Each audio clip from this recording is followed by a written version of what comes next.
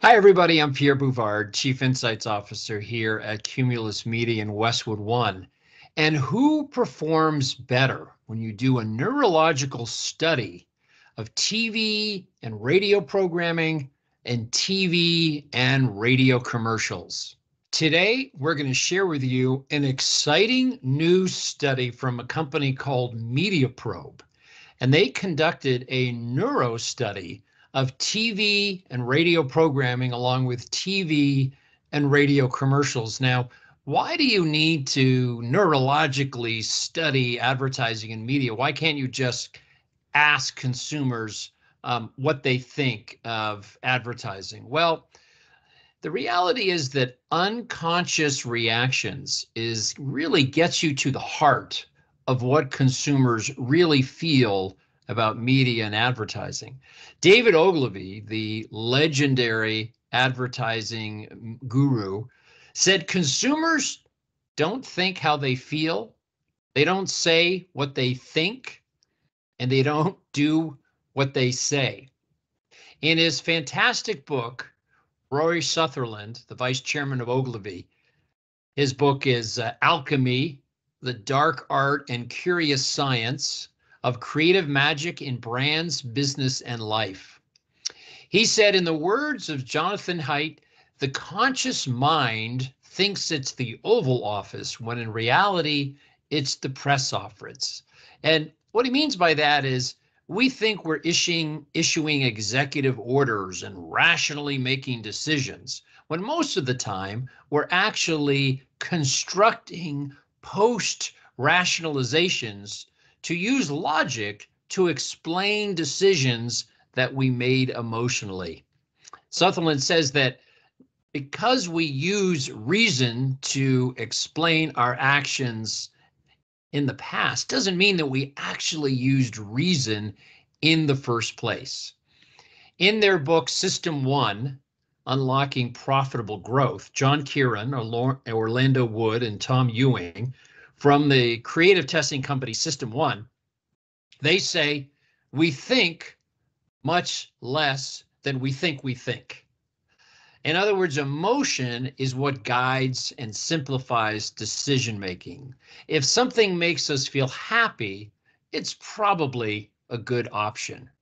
And so that's really where Mediaprobe comes in. They have a sensor that consumers slip over their hand as they're exposed to media in their home. And this sensor measures something called electrodermal activity, which is second by second engagement, which is measuring the sweat and heart rate of the consumer.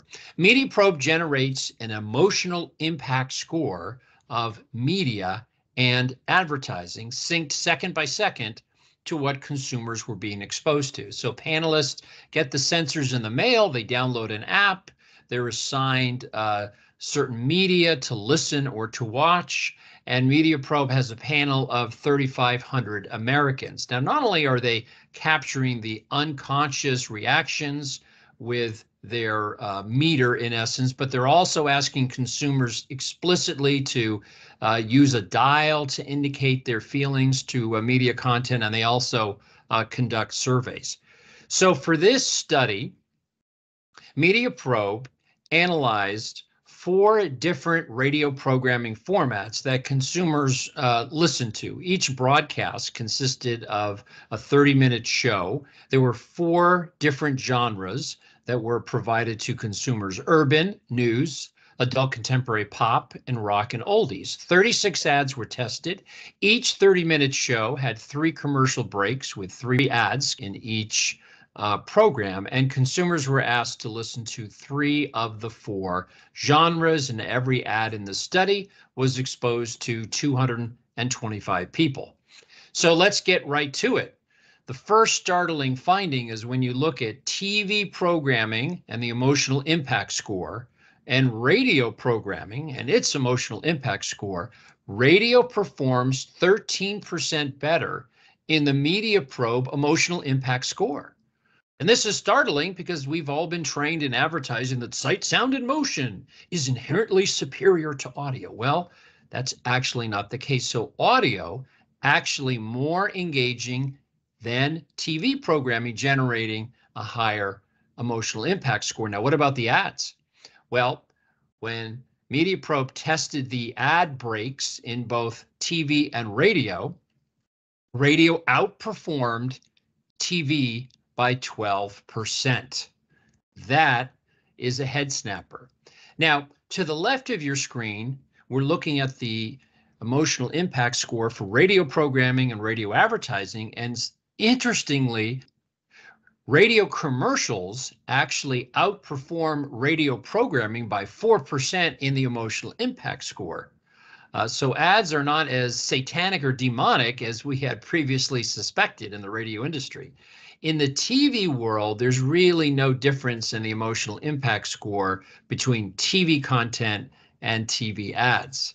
Now, on an individual ad basis, radio again outperformed TV by 5%. So think about it. You have radio ads without sight, sound, and motion performing as good or better on average by 5% than TV ads with a cost per thousand that is 1/5 of a TV ad. Now, this brand new study from Mediaprobe validates a big giant study that was published last year and written about in this big Ad Age article. This was an attentiveness study conducted by the ad giant Dentsu. They had hired a company called Lumen, which measures attentiveness. And the key finding from Lumen was that audio ads outperform video ads for attention and brand recall. So now we have another major, totally separate study validating the Dentsu Lumen findings.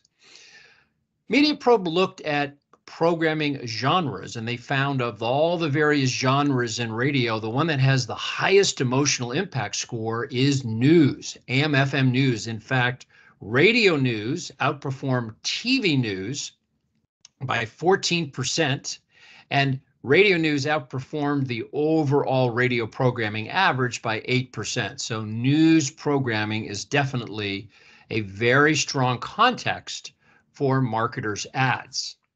Now, Mediaprobe also did an analysis looking at the relationship between programming and context. And what they found, especially on spoken word formats, that ads with music, jingles, had a very kind of different context versus the programming, did very, very well. So, creative best practice. On a spoken word station, don't have a plain ad with just a voice. Have music, have jingles, create that contrast.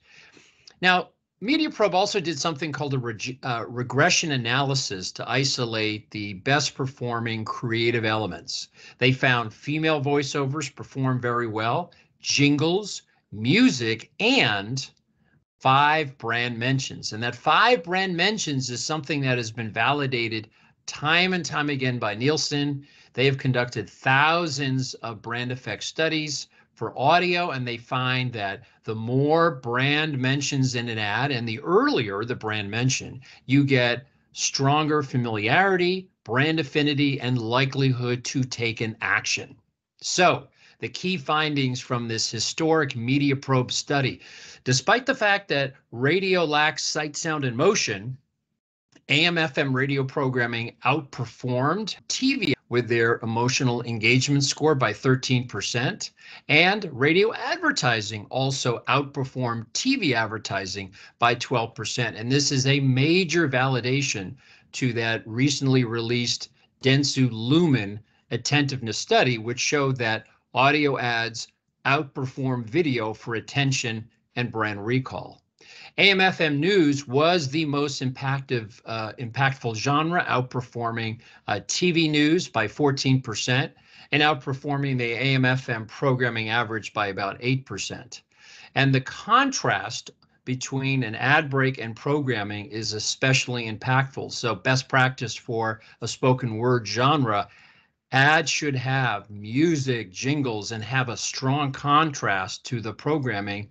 That creates a lot of effectiveness. And then on best practices, the regression analysis from Mediaprobe: female voiceovers, jingles, music, and brand early and often, 5 brand mentions. The Audioactive Group here at Cumulus Media in Westwood One is a full-service national brand advisory offering audio creative best practices, media planning, strategic allocation within audio, as well as measurement. And we conduct measurement studies for the entire audio campaign, measuring brand effect, sales lift, site and search attribution, as well as creative effectiveness. Each week, we publish a new audio insight. You can find it on our blog at cumulusmedia.com or westwood1.com. And when you're there, you can sign up to get our weekly audio insight sent directly to your email each and every week. Thanks so much for the opportunity to review with you a brand new significant study from Mediaprobe on the emotional engagement of radio advertising and radio content versus TV. Thanks so much.